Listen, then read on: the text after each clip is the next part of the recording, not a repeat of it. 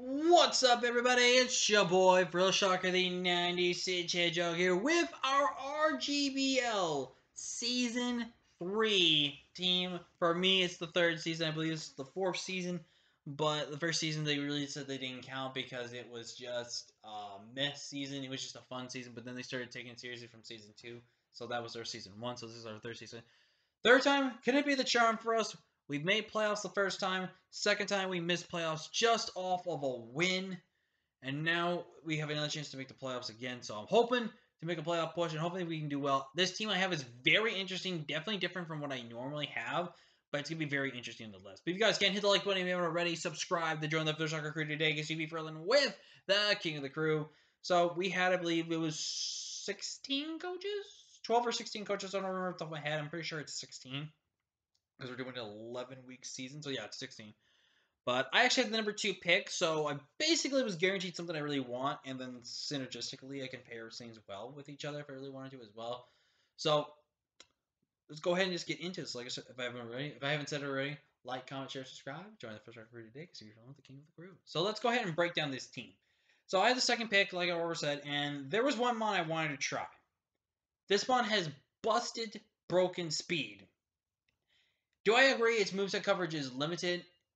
It is, because if it had more, it would have been Ubers like that. If you heard my fingers, that was my snap. So my first pick, it is none other than Circuits, the Rgbl. Now, why did I go with this one? First off, this was in Tier 1. I want to say that right now, this was in Tier 1.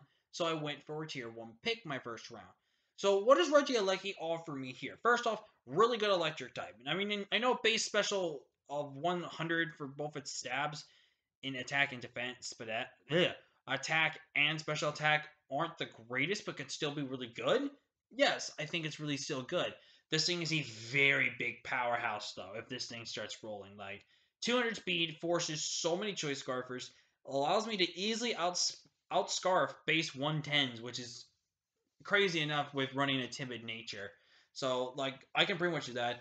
Once I get rid of ground types, Rgbl can just spam electric moves, because if you guys don't know what Transistor does, we already have it's basically like an instant choice specs on electric type moves, and then slap another choice specs. You can literally have 2 choice specs on this thing and basically just nuke something.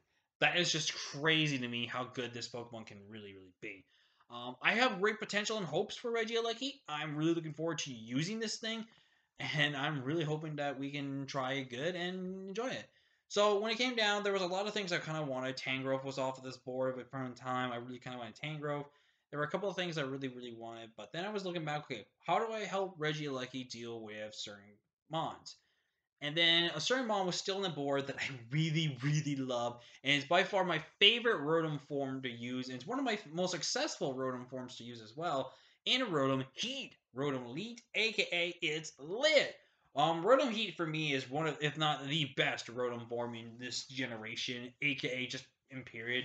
Because what's really, really great about Rotom Heat is, again, the Levitate access, which is really, really good. But just in general, it's such a great defensive backbone mon. Is he really good like clay abuser? Is he really good abuser of Will-O-Wisp toxic hex shenanigans?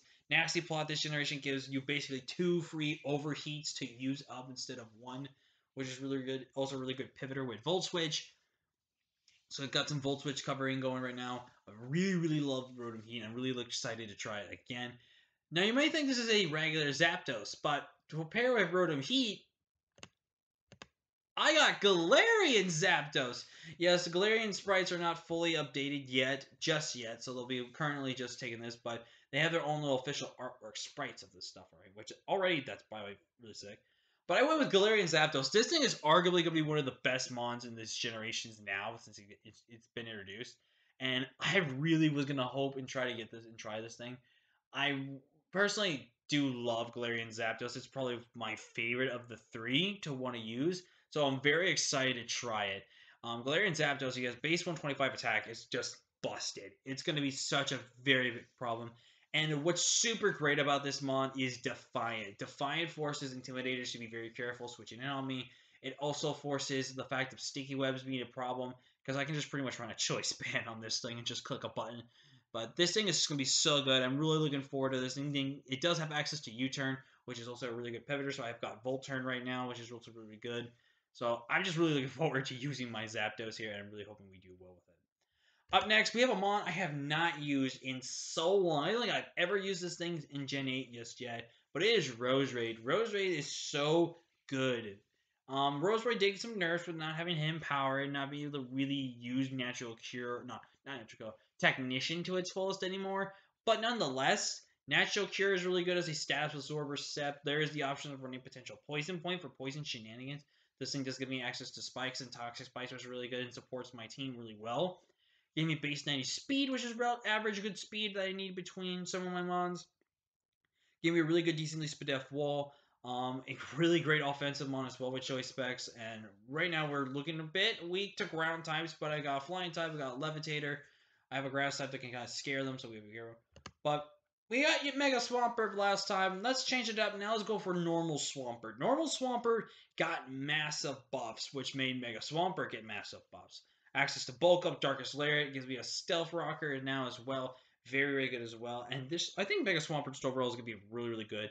If you see the rest of my team, Grass types is a problem for it, but pretty much all I have to really worry about is Freeze Dry. I'm not really scared of Grass types versus my team, and you'll see why as the picks keep going. But overall, I think Swampert's going to be super, super good. It gives you a reliable rocker if I want to bring rocks. It can be a reliable setup mon if I really want with Bulk Up. Darkest Lariat, so it's actually got counters to things like Slowbro, which is really, really good as well. I just overall think that this is going to be a very great mon to use in Draft League, and I'm really excited to try it. Now, normally this was a Noivern, but the reason why I got rid of Noivern was I had a flying type already, and I didn't think I really wanted having a major ice weakness with having two flying types.